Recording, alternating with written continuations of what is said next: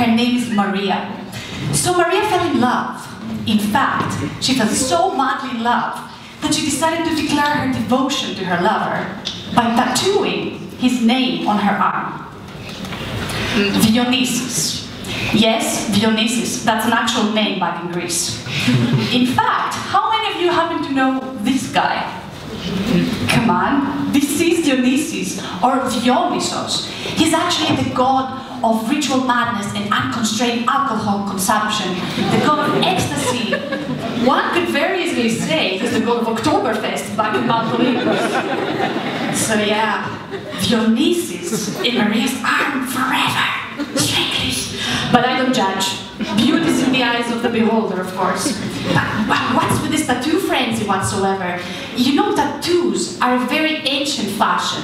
They're more ancient than Dionysus. They actually have been found in human remains from all over the world, with the oldest one found in a mummy from Peru, dating back to 6000 BC. That's more than 8,000 years ago. And of course, tattoos still thrive in our days, as 1 out of 4 people have gotten a tattoo in their bodies. And just out of curiosity, does anyone have a tattoo? Please raise your hands. Ah, okay. Now would you please stand up and show us your tattoos? Yeah. I don't want to see any pants getting off, of course.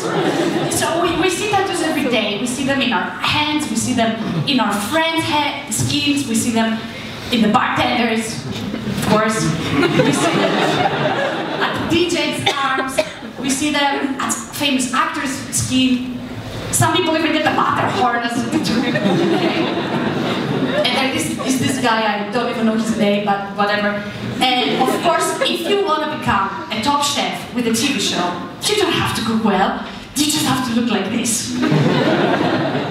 But have you ever wondered why tattoos stay forever in our skin? You know, we continuously shed our skin, not like snakes, but by losing over 1 million dead skin cells every day. That's almost 4 kilos of dead skin cells per year. Where do all these dead skin cells go? Ta-da!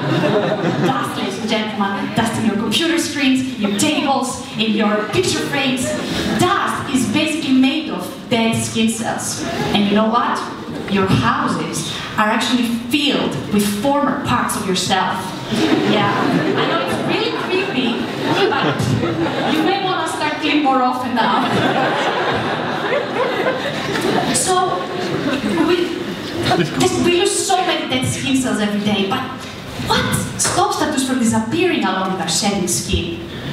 Please get ready for the scariest moment of the tattoos. The moment of the needle. The needles. The tattoo machines insert tiny needles into our epidermis. So these needles penetrate the skin and reach into a deeper layer called the dermis. At the dermis, these needles deposit small droplets of ink that eventually form the tattoo.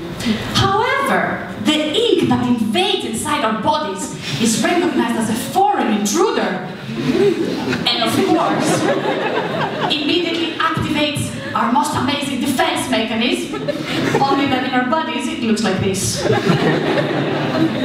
protagonists in this process are the forefront fighters of our immune system, certain cells called macrophages. The macrophages run towards the intruding ink droplets and they engulf them in order to digest them and eliminate them. Little do they know, however, that the ink they just engulf consists of such a complex chemical molecule that they're unable to digest. Trust me, if you ever feed the macrophage with this molecule, the macrophage would suffer from eternal dyspepsia. What is this? It's exactly what we students feel here in Switzerland every time there's some free food. You know, we eat like there's no tomorrow, so the macrophages eat this ink, they're unable to digest it, and moreover this ink is so large that doesn't even let the macrophages move. So the poor macrophages with bellies full of ink remain forever trapped in the dermis. And yes, ladies and gentlemen, Dionysus is not a god. He's just some droplets of ink trapped inside a bunch of unhappy macrophages in Maria's arm. And imagine how many unhappy macrophages David must have in his arms. Maria. You know, the story is actually really sad because 3 months ago, Maria and Dionysus broke up. Actually, Dionysus broke up with her, but that's another story. And of course, no tears could wash him away from her arm.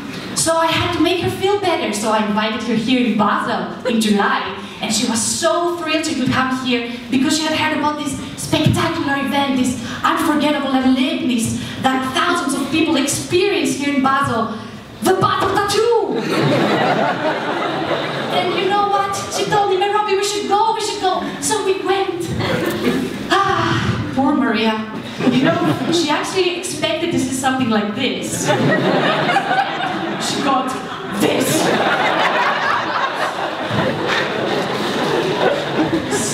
So, Maria, however, has another very serious problem to face.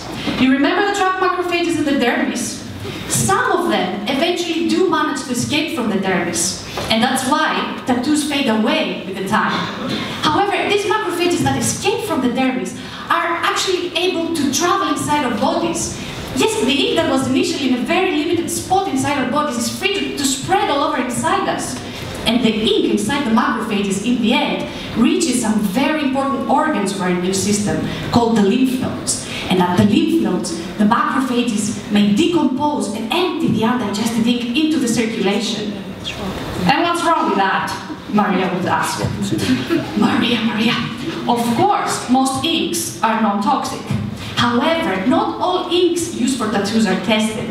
The FDA has reported that some inks are actually containing some colors we use for printing or for car paint, sorry. And also some inks contain some heavy metals that gradually accumulate inside our bodies and may cause cancer, birth defects, and reproductive harm. So, ladies and gentlemen, I mean, come on, car paint?